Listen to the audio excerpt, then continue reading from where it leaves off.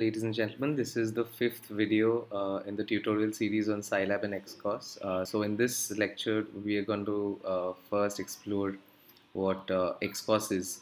Xcos is essentially the analogous part to Simulink if you are a MATLAB user. So it's essentially the modeling environment and what is most used in simulation. So from applications, just you have a shortcut for Xcos.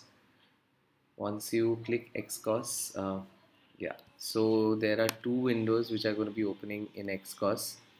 So I'll tell you about these windows right about now. So yes, this window is the diagram window, and the one on the left is the palette browser, right? So we'll get into the functionalities of each in a moment. For now, what we need to know is that the palette browser contains the tools that we'll be using in the modeling environment. So we'll be starting with the very basics. So first, let's see how we add two numbers. So let's just take two constants, right? So what we do is we go to sources. This is where we need to go. So this is how we program the inputs. So let's take a constant, just drag and drop.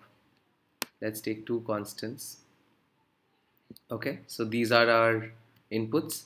So these are different only in the fact that this is a constant scalar and this is a constant matrix.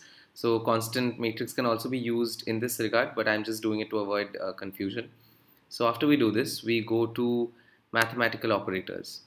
Under mathematical operators, we take summation and just bring it over here.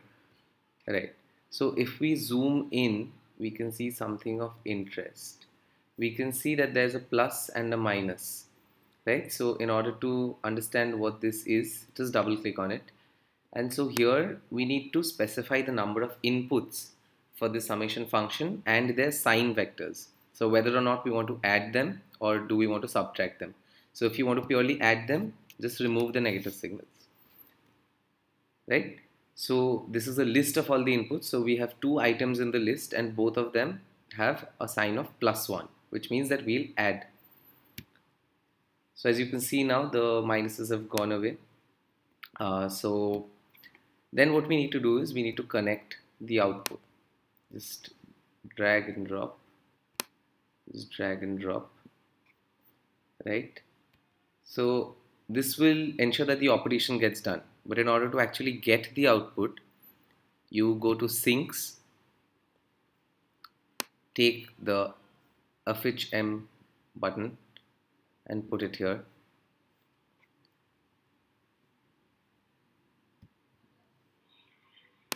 We put a clock in. We'll get more into functionalities a little bit later on. So we just connect these. This is because it's all dynamic simulation. We'll get into it later on, do not worry. So let's run it. And we see that it's working. So if you want to change any of the constants, let's say 10 plus 20.